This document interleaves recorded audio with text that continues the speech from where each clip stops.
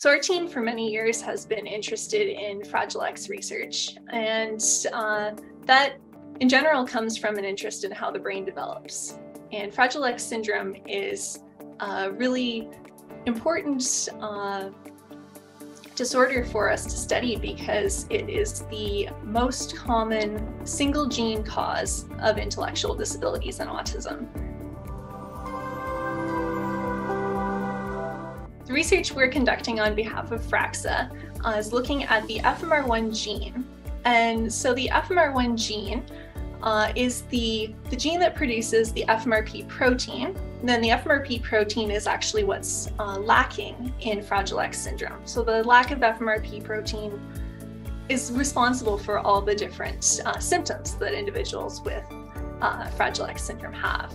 But we're actually specifically looking at how the FMR1 gene becomes translated, is how we describe it, into protein. So it's really important that we understand the different isoforms or variants of the FMRP protein and how they might be developmentally regulated. So what we think is happening here with this developmental switch is that there is a change in how the FMR1 gene becomes transcribed and translated into FMRP protein. And this is important because if we want to use gene therapy in the future, if we want to deliver a form of FMRP to individuals diagnosed with Fragile X syndrome, we need to know which particular version we need to deliver. The main question is there a difference in how these two isoforms function?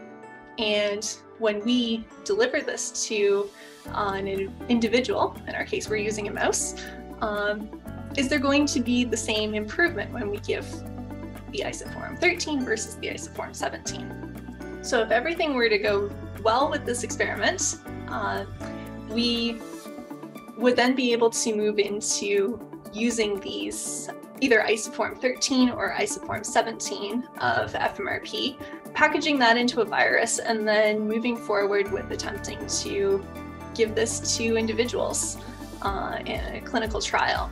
We are very, very grateful for the support of FRAXA, for myself and also for our lab, their ongoing support. And it's really, really meaningful that there's an organization that has a singular focus of supporting the research that we are so interested in conducting.